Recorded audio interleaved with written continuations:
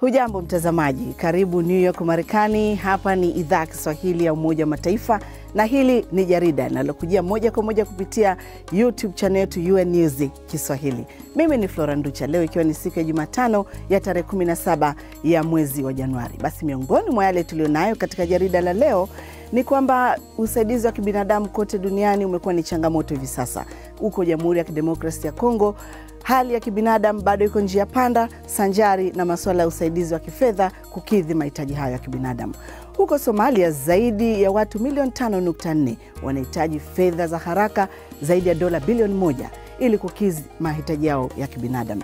Na huko Mashariki ya Kati, basi shirika la Umoja wa Mataifa la msaada kwa wakimbizi wa Palestina UNRWA limeanzisha harambee ikiwa ni mara ya kwanza kwa takriban miaka 68 kwa sababu ya kukidhi mahitaji ya wakimbizi wa Palestina.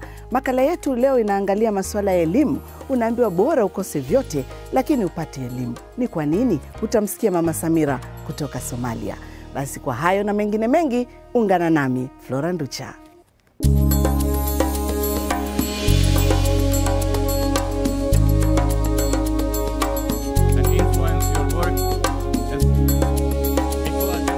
Naam, unaendelea kufuatilia jarida letu kupitia YouTube channel yetu UNNEWS Kiswahili. Hapa ni makao makuu ya Umoja wa Mataifa New York Marekani, nami ni Flora Nducha.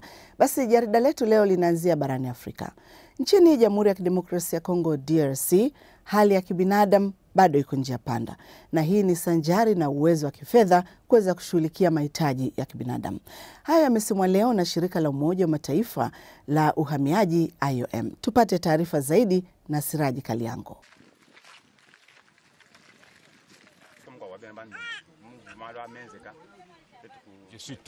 IOM imesema hali ya kibinadamu DRC inazorota kila uchao kadri mapigano yanavyozidi kushamiri, hususan kwenye majimbo ya Tanganyika na Kasai. Mlipuko wa ugonjwa wa kipindupindu pamoja na mafuriko ya hivi karibuni vimezidi kuongeza maradufu mahitaji ya kibinadamu pamoja na yale ya kiafya. Mazingira hayo yamesababisha ongezeko la idadi ya wakimbizi wa ndani huko Kasai na majimbo la Kivu Kaskazini na Tanganyika, ambapo simulizi za wananchi juu ya madhila waliokumbana kama vile kubakwa, mateso na mauaji ya wapendwa wao zikitia huzuni mkubwa.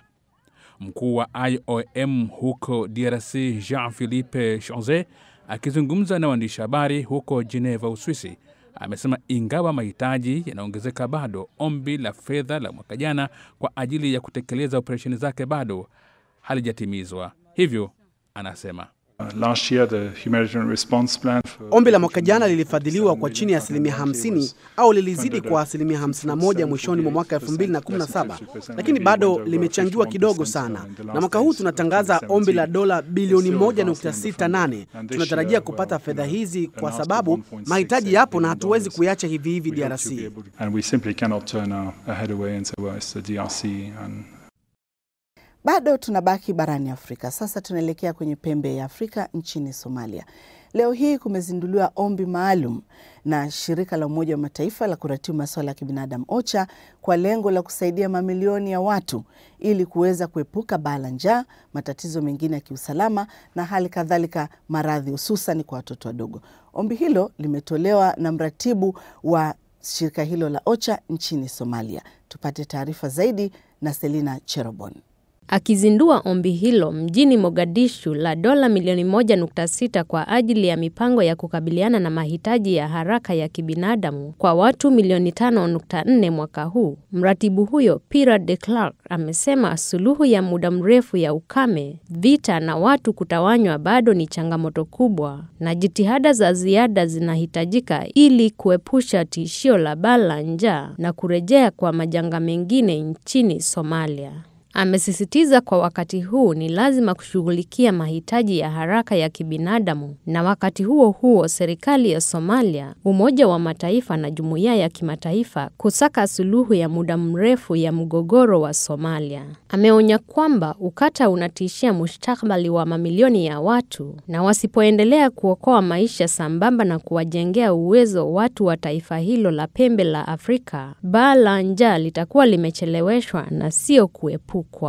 Amesema kipaumbele cha OCHA mwaka 2018 kwa Somalia ni kuhakikisha wanaepuka baa la njaa nchini humo, hasa ukizingatia kwamba watoto milioni 1.2 wanakadiriwa kukumbwa na utapiamlo mwaka 2018, huku 232,032 kati yao kukabiliwa na unyafuzi.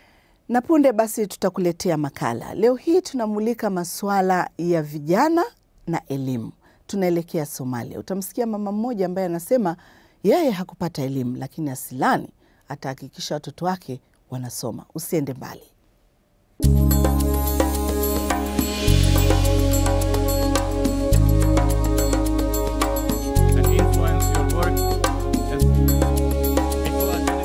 Sasa tunaenda Mashariki ya Kati. Shirika la Umoja wa Mataifa la usaidizi kwa wakimbizi wa Kipalestina UNRWA leo limezindua harambee, kampeni maalum ya kuchangisha fedha ili kuweza kujiendeleza yenyewe katika kukidhi mahitaji ya wakimbizi wa Kipalestina. Na hii ni mara ya kwanza shirika hilo linafanya hivyo tangu kuanzishwa kwake na kuendelea kushughulikia masuala ya Palestina mwaka 1950. Asumta Masoi anafafanua zaidi. Hiyo ni moja ya hatua ambazo UNRWA imechukua kufuatia kitendo cha Marekani kupunguza mchango wake kutoka dola milioni 350 hadi dola milioni 60. Kamishna mkuu wa UNRWA Pierre Krahenbuhl kupitia taarifa yake ametaja hatua nyingine kuwa ni wito kwa nchi wanachama wa Umoja wa Mataifa kusimama kidete na kuungana na UNRWA kupazia haki na mustakabali wa wakimbizi wa Palestina. Hali kadhalika ametoa wito kwa wadau, nchi zinazohifadhi wakimbizi wa Palestina pamoja na wahisani kusaidia kuanzisha vyanzo vipya vya fedha ili kuhakikisha wakimbizi wa Palestina wanaendelea kupata elimu na kwamba utu wa watoto na familia za Kipalestina unalindwa. Mapema akizungumzia hatua ya Marekani kukata mgao wake kwa UNRWA, katibu mkuu wa Umoja wa Mataifa Antonio Guterres amesema iwapo UNRWA haitakuwa na uwezo wa kutoa huduma muhimu na zile za dharura ambazo imekuwa ikitoa, hii itasababisha tatizo kubwa, na tutafanya kila tuwezalo kuepusha hali hii isitokee. Na sasa ni wakati wa makala. Kama nilivyokujuza, tunaelekea huko Somalia kumulika swala la elimu. Patrick Newman, ukumbi ni wako. Wewe binti, unakwenda wapi? Naenda shule baba. Shule gani wewe? Hebu nenda huko jikoni msaidie mama yako. Kuna haja ya kwenda shule kabisa. Hiyo ni kauli ya kukata tamaa aliyoitoa baba mzazi wa Samira enzi hizo akiwa binti. Sasa ni mama kutoka Somalia ambaye hakupewa fursa ya kusoma na baba yake mzazi kwa kigezo kwamba yeye ni mtoto wa kike na hatakiwi kwenda shule. Leo hii akiwa mama wa watoto wawili, Samira hajui kusoma wala kuandika. Anasimulia maisha yake. Sikubahatika kwenda shule. Niliolewa nikiwa na miaka 16. Namshukuru Mungu nilibahatika kuolewa na mwanaume mzuri sana. Alinijali mimi na watoto wangu. Hatukupungukiwa chochote. Ghafla maisha ya mwanamama Samira yakabadilika. Palipojawa na furaha pakaingiwa simanzi. Kulikoni? Kwa bahati mbaya mume wangu alipatwa na mauti ghafla. Ndoto zangu na watoto wangu zikageuka kitumbua kilichoingia mchanga. Matarajio yangu ya kuzeeka na mume wangu tukilea watoto katika raha yakageuka historia. Sasa ni Samira tu na wanaye, na kwa sababu hana elimu, kupata kazi ili aweze kuwalea watoto wake ni mtihani. Samira anafunguka. Baada ya kifo cha mume wangu tulibaki bila msaada wowote mimi na watoto. Hapo zamani mume wangu alikuwa akiniambia kila mara kwamba mtoto wetu wa kike anafaa naye kama mtoto wetu wa kiume. Lakini tulimsomesha pia kama kaka yake. Alipofariki mume wangu, nikaahidi kwamba nitafanya juu chini nimsomeshe binti yangu pia. Mtihani mkubwa kwa Samira ni yeye kuwa mama asiyejua kusoma wala kuandika, kwani kazi za wanae za shule zinahitaji msaada wake.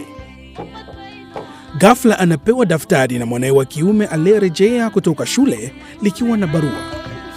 Mama, mwalimu kasema nikupe hii barua. Kutoka wapi? Kazi imekuwa nzito sasa. Samira anachukua barua, anaiangalia. Haelewi kilichomo ndani. Anaitizama tena kwa makini. Ghafla akawa mnyonge na mwenye mawazo, maana anashindwa kumsaidia mwanae. Kisha akapata wazo. Akamwita bintiye mkubwa. Dada, hebu msaidie kaka yako kusoma hii barua. Barua inasema hatuwezi kufanya mtihani shule endapo hatutamaliza kulipa karo. Mshtuko na hali ya huzuni inamgubikia Samira. Anaondoka sebuleni na kwenda chumbani akilia kwa huzuni.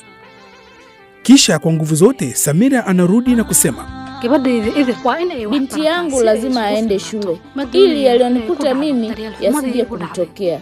Sitaki kabisa awe kama mimi. Niliojifunza ni kwamba si lazima baba yake mzazi awepo. Lazima nimfundishe ajitegemee kwa kila kitu.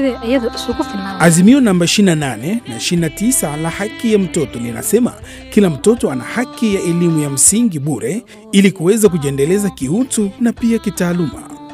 Naam, kweli kabisa, ni bora ukose vyote ili uweze kupata elimu. Shukran Patrick Newman kwa makala hiyo kutoka nchini Somalia inayomulika swala la elimu, ambayo pia ndio inakunja jamvi la jarida kutoka hapa makao makuu ya Umoja wa Mataifa. Na kusitu usikose kutembelea wavuti wetu radio.un.org/sw. Utapata taarifa mbalimbali, lakini vile vile utajifunza Kiswahili. Basi usikose kujiunga nami tena katika jarida lingine la Umoja wa Mataifa hapo kesho Alhamis. Asante kwa sasa kutoka New York. Mimi ni Flora Nducha.